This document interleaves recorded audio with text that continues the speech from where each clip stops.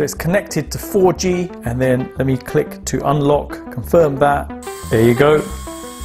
So it works remotely, and that's the whole point of this. So you can just, from anywhere you are in the world, as long as you've got internet connectivity, you can unlock your door. Hi guys, today we're unboxing and setting up a smart lock. So details for this particular product are in the description below, including purchasing links. So one thing to briefly mention is that this lock works off a Zigbee gateway, so you'll need one of these devices. I'll include links for this in the description below as well. So let's have a brief look around the packaging. It comes in a medium-sized box, some details over here. Phone is the key, grant keyless access, so you can give other people access to this for a short period of time. Auto lock, so you can get it automatically locking, and you can know who's coming in and out of your property via a log that's saved in the cloud. Coming around the side, if I zoom in, you can just see some details regarding the size, weight, color, and the battery it's required for this, and the fact it has a 1-year battery life in theory. Looking at the back, it mentions bank grade security, Siri unlock, and what's included in the box. On this side, it just highlights the installation steps for this. So let's open it up and see what you get in the packaging.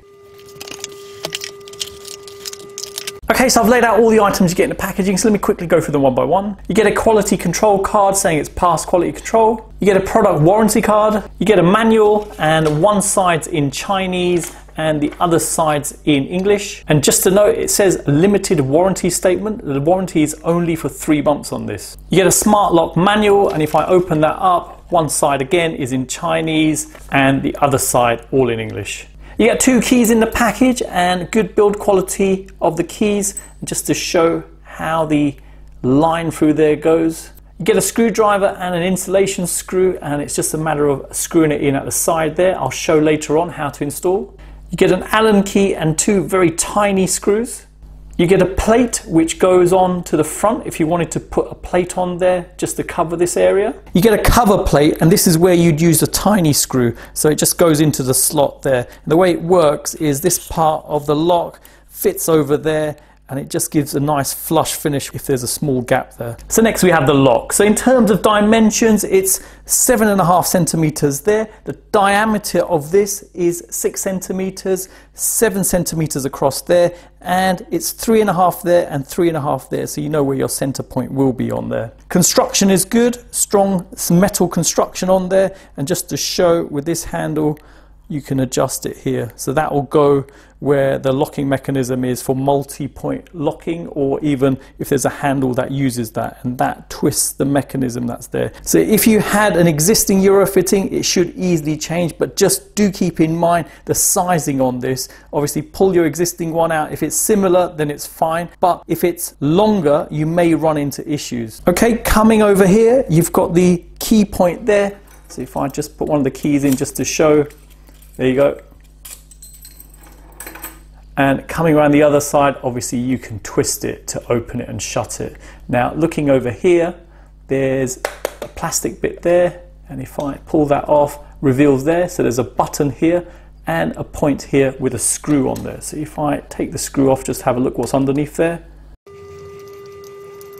So there you go, 3 batteries required for this, so it's a bit of a shame they didn't provide any batteries with this. They've got details on the box. First impressions of this, I have to admit this is quite bulky, but a good feel to it nevertheless. And in terms of batteries, it's a bit of a shame you have to get batteries for this. It would have been nice if it had perhaps rechargeable batteries on there, which you could pull out and recharge and then put them in. Let's make a start at installing the batteries for these, and these are the batteries you'll need. So it's a CR123, and that's what they look like. Price wise, they came in at $384 off Amazon for me, so simple as just putting them in.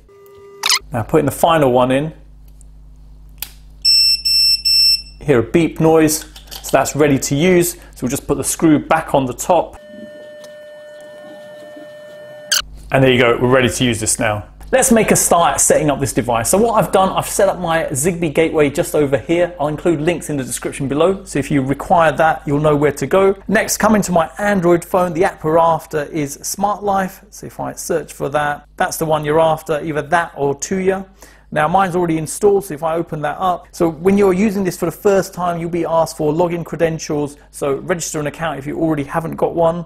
And now looking in here, you'll see many devices I've already got. Now if I click on Studio, so that's one of the rooms I've set up in this, you can see Smart Gateway. So that's the device setup. And looking in there, there's no devices added in there. So to get this added in, we want to click on Add Sub-Device, and we want to ensure the device is blinking in the background. So now if I spin this around, there's a button here. If we hold on to that for about 10 seconds, and now you can see a light flashing away.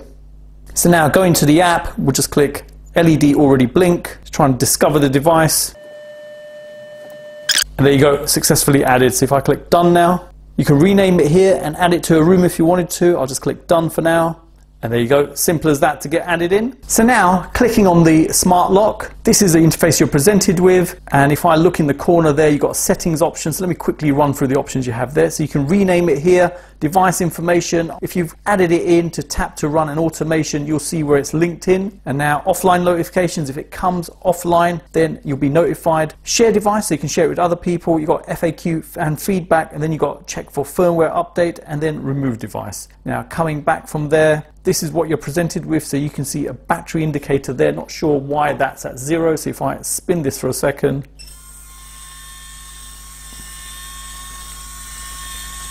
see if that comes to life. Hasn't come back to life, let's give it some time. Now looking on the lock itself, if I click there, it says open the door remotely, and I'll click confirm to that. And there you go.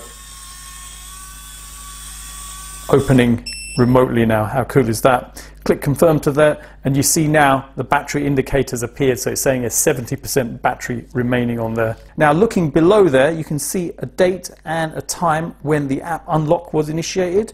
Now coming down below, you've got information, and these are any alarm records. Coming back, you've got users. You can add in other users to be able to control this. Records, looking in here, you can see the times it was unlocked, and then settings, remote door opening, administrator password only. And these are different options in there. No password required, disabled remote doors. Coming back from there, auto lock time, so you can get it automatically locking as well. So once it's been unlocked, you could say after a few minutes you want it to lock again, and then switch direction. So you can see when I spin it, it spins that way. And then if you had it another way on the door and it was the wrong way around, that's what that would do. You can just switch the direction it's spinning in. Coming back from there. Next, if I come back from here, just to note, I've renamed the smart lock to front door, and you can see all the Zigbee devices in here. So if I come out the gateway, you can see the gateway there, and if I go to all devices, you can see the smart lock now as a separate icon there. So you don't have to go into the gateway to see all these devices. Now going in there, all the functionality is available as expected. Now if I drop this down, turn off my Wi-Fi, let's test out remote connectivity. So this is where you're out and about and you wanted to unlock that door for someone. So it's connected to 4G. Let me come out for a second, go back in, and then let me click to unlock, confirm that. There you go. So it works remotely, and that's the whole point of this. So you can just, from anywhere you are in the world, as long as you've got internet connectivity, you can unlock your door. And that's it. That's all the options you have available on this. Okay, so I'm at the door where I'm going to test this out on, and you can see for yourself, it's quite a thick door. So this is a UPVC door for a porch. And if I close it, you can see there, and the Euro cylinder lock just is there. Now if I open it up just to show in terms of dimensions, if I hold it like so and get the lock, you can see for yourself, it is pretty thick, the door itself, including the handles on this. So fitting on this isn't very good. I'll just show the concept of this so at least you get an idea how it works. So I can pull one of the handles off, put it into position, and then obviously test it. So let me get my existing Euro cylinder lock removed first.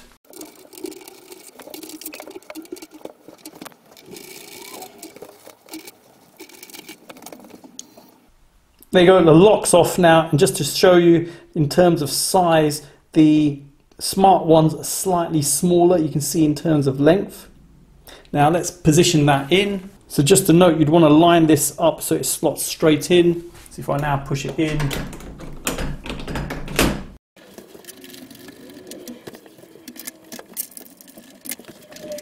now the smart lock's in position, just to show It's too thick to put the handle on, and just to show on this side, you can see for yourself there's a slight recess where the lock goes in.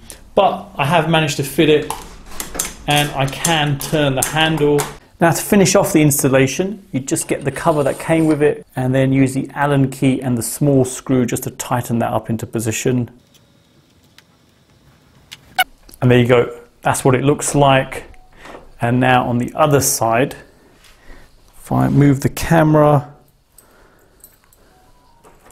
just to see, there you go, with the key can be overridden easily.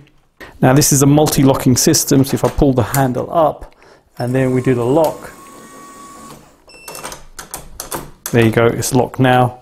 See for yourself, I can pull the handle down. If I take the key, put it in there, there you go, that lets me unlock it now. Let's lock it again, just to show. And from the key I can lock it as well. So that's locked. And let's see what happens if you leave the key in actually. And I'll try unlocking it.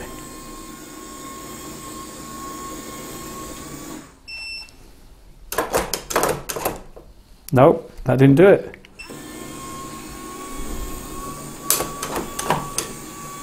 That's interesting. So if you leave the key in there, it won't work.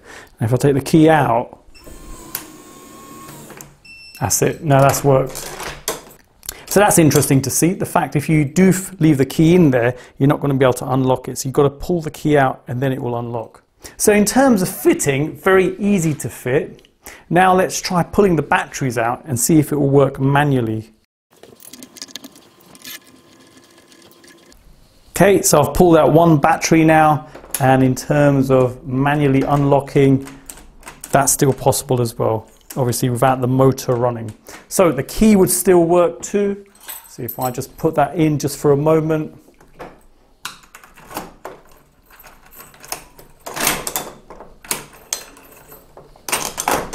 There you go, the lock works. So there's no issue with the battery running out. The only thing you're going to lack is the remote connectivity from the app. Next, let's show the smart lock in action with the app. So you can see at the moment the multi-locking's on and I can't pull the handle down. Now coming over to the app, if I click to unlock, and just to note, the Zigbee gateway which the lock is connected to, that's about 8 meters away. So a good distance you can get with these devices.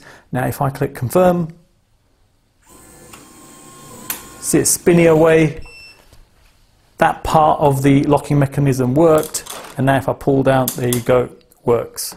So simple to unlock, obviously via the app. You can see they're all working fine. Now looking at the app, going to records, you can see the instances which I've already mentioned when the unlocks happen. There's no option to lock it. Reason being, obviously to lock this, you've got to pull the multi-locking up and then put it into position where it's in effect. So in this instance, it's not going to work. So if I now pull this down, and if we now go to settings and go to auto lock time, if I just put a minute on there, confirm. Okay, so to test this out, let's lock the door. So if I now spin it around, pull that down, that's locked now. And now if I click to unlock,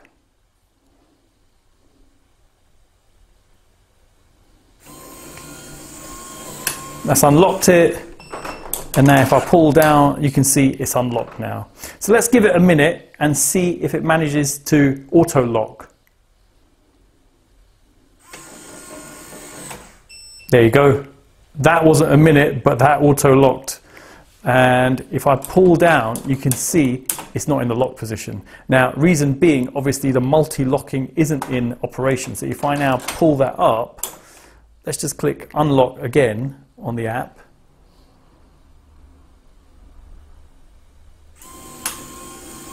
Okay, so that's unlocked. Let's leave it for a moment.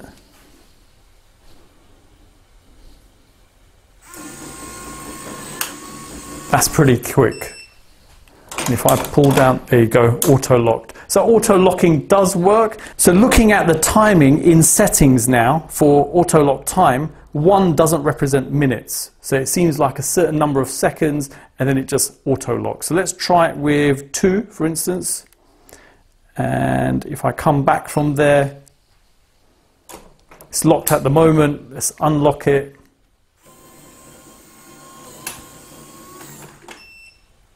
Okay, to that. If I pull that down, you can see now we put it back up so it's ready to be locked again.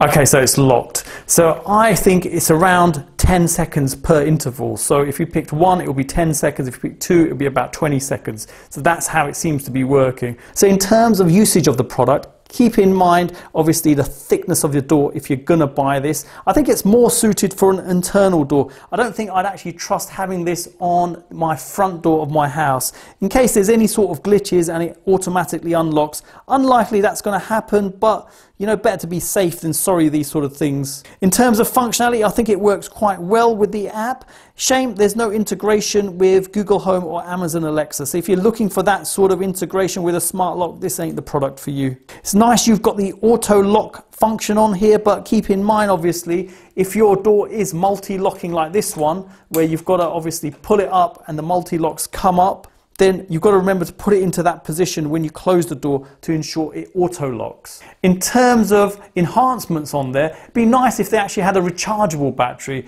The batteries in here cost me around £8 for 4. So not too happy about that, the fact it costs quite a lot to buy just a set of batteries. And again, the lifetime of the batteries will be dependent on how much you're unlocking and locking the doors. Obviously the motor's kicking in every time you turn it. So on top of that, it would be good if they had the Google Home and the Alexa integration working with this. So there you go. I hope it's helped anyone thinking of purchasing a smart lock. Details are in the description below. Hang around for the end cards. I'll have some more smart tech. Hit the like button if you've liked this video and drop me a comment. Let me know what you think of the product. If you disliked it, let me know why. So there you go. Thanks for viewing and see you in the next one.